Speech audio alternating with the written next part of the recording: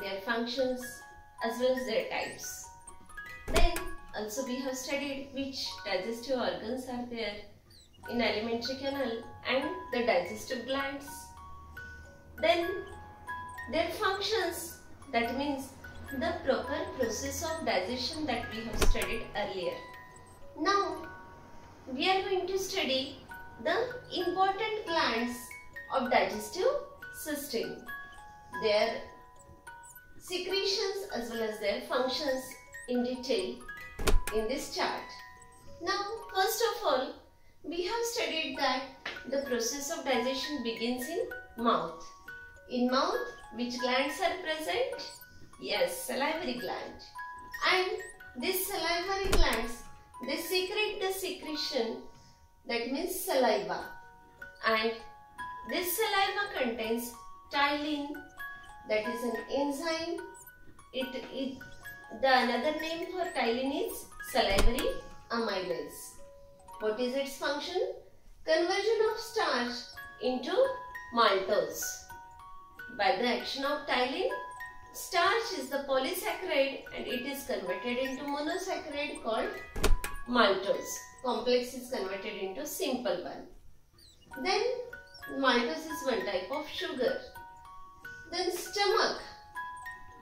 In stomach, in the gastric walls, there are gastric glands and this secrete gastric juice.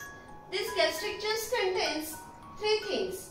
One is dilute hydrochloric acid, then pepsin as well as mucus. Now we will see one by one the functions of these three respectively. First of all, dilute hydrochloric acid, and its function is to make the food acidic. As the name indicates, it is acid and that's why it makes the food acidic. Then pepsin. Pepsin acts on the proteins and that's why it is responsible for the breakdown of proteins. Then mucus. Mucus is the sticky substance and it protects. What is its function? To protect inner lining from hydrochloric acid. Acid may cause the damage to the inner linings of the gastric wall and that's why its protection is done by the mucus. Then see salivary glands. Now in stomach, gastric walls, and they secrete dilute hydrochloric acid, pepsin and mucus. Now the next one is liver, the largest gland in our body. It was the question of KBC also, asked by Amitabh Bachchan, which is the largest gland in our body?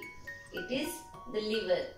And also in Kaun Banega Crorepati, one question was asked, which is the hardest substance in our body?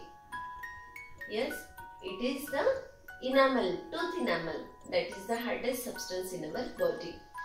Then this liver, it secretes the bile juice. See, bile juice is secreted by this liver. What is its function? To make food alkaline. Alkaline, this acidic food is made alkaline by the bile so that it will be neutralized. Then emulsification of fats. The larger fat molecules, they are converted into smaller fat molecules and that is called emulsification of fats by the action of bile juice. Then pancreas.